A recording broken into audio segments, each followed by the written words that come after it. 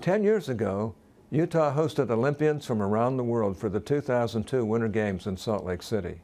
We cheered on America's athletes on the mountains as skiers sped by, along the track as the bobsleds weaved through, and in awe at the grace of the skaters on ice. The Olympic Games bring together people from every corner of our country and of all walks of life.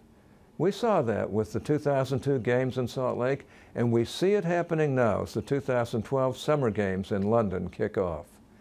I'm incredibly proud of the 5 athletes from Utah representing our country in London this year.